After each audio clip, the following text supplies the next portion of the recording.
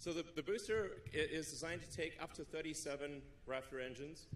I'm not sure if we'll go that high, but you can really have 31. I think like the minimum number you'd want is maybe around 24.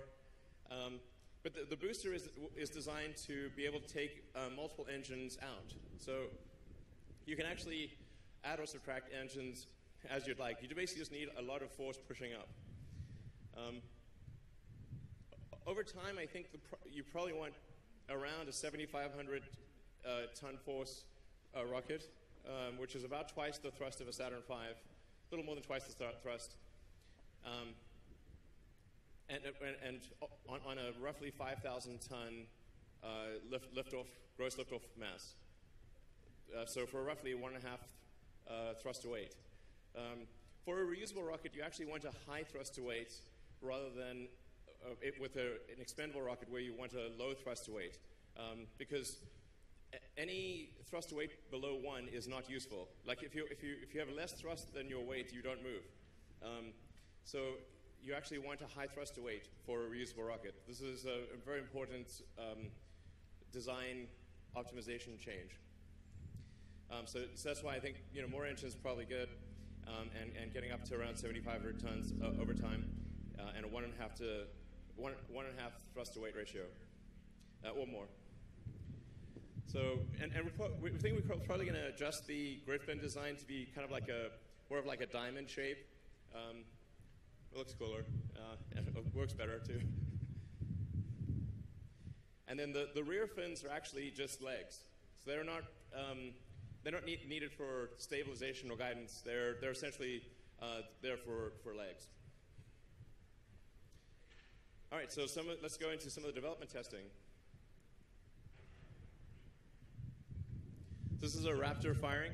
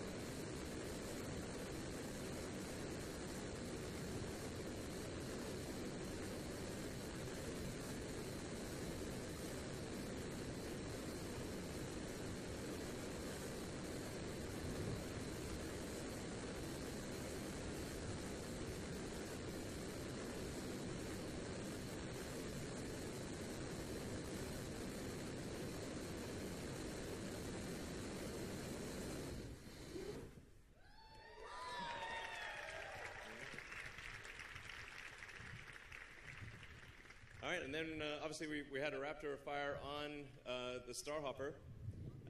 Yeah.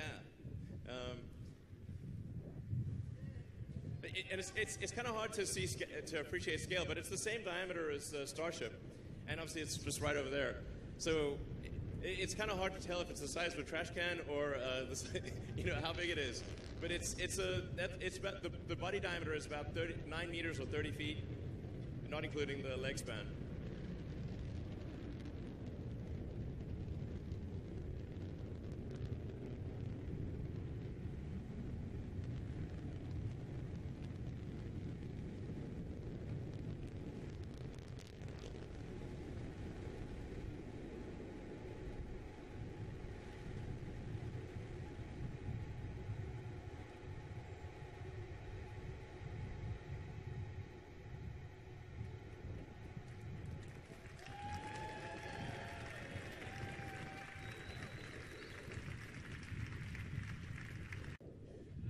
This gives you a sense of size.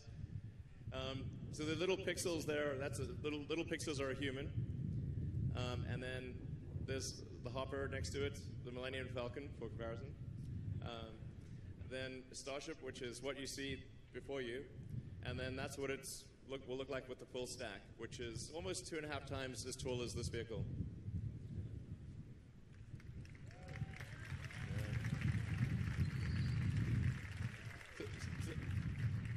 This simulation will give you a sense of the scale of things.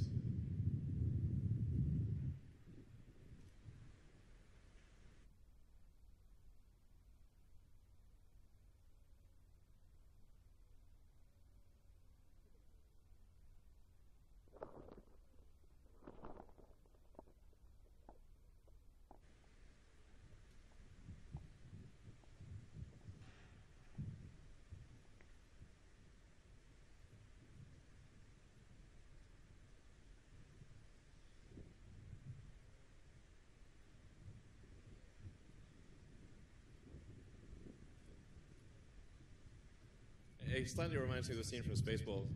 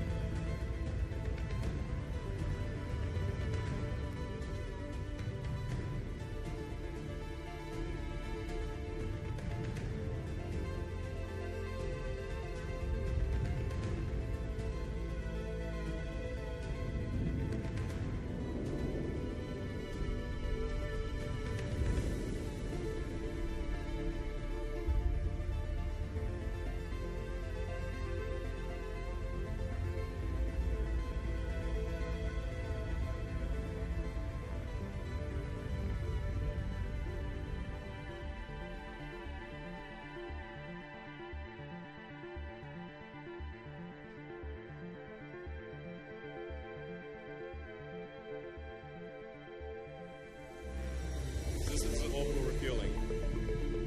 Orbital refueling is extremely important for getting to Mars and getting to the Moon. Or establishing a city, to establish a city or on the Moon or Mars. This is a vital step.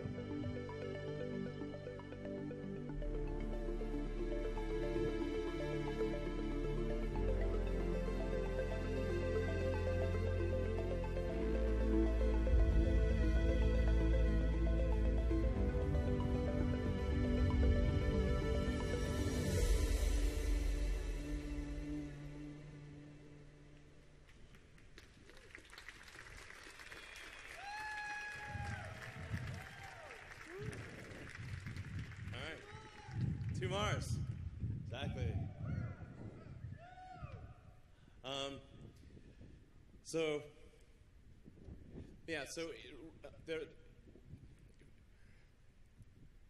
A rapidly reusable orbital launcher or rocket is, it says a rapidly reusable rocket is required for alliteration.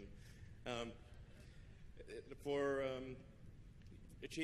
getting a breakthrough in cost of access to space, that you don't throw the rockets away every flight.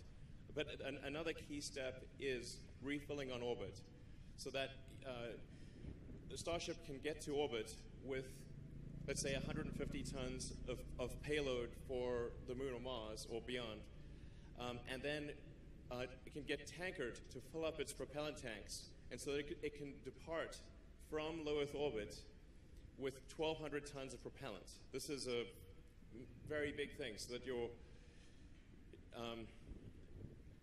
delta velocity is enough to transport literally 150 tons to the surface of the Moon or Mars.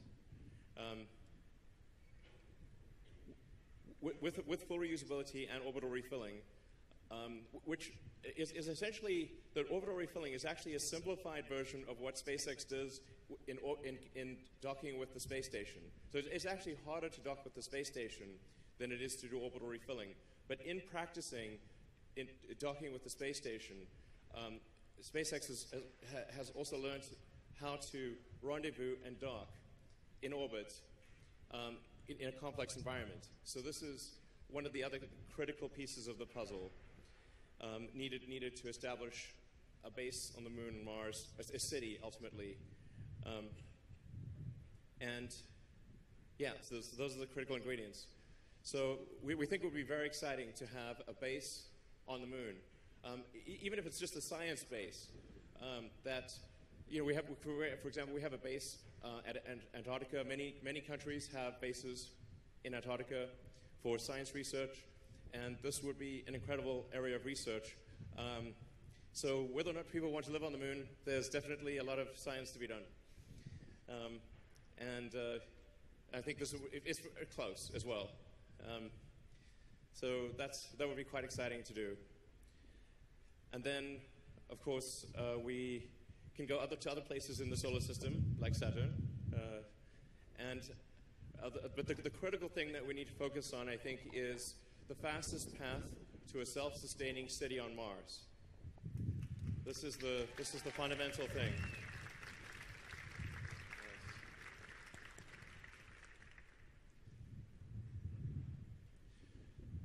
As far as we know, we're the only consciousness or the only life that's out there. There might be other life, but we've seen no signs of it. You know, people often ask me, what do you know about the aliens and that? You know, I'm like, man, I tell you, I'm pretty sure I'd know. You know, if there were aliens, I have not seen any sign of aliens. So like, well, is the military hiding aliens in Area 51 or something? You know, that's a popular meme.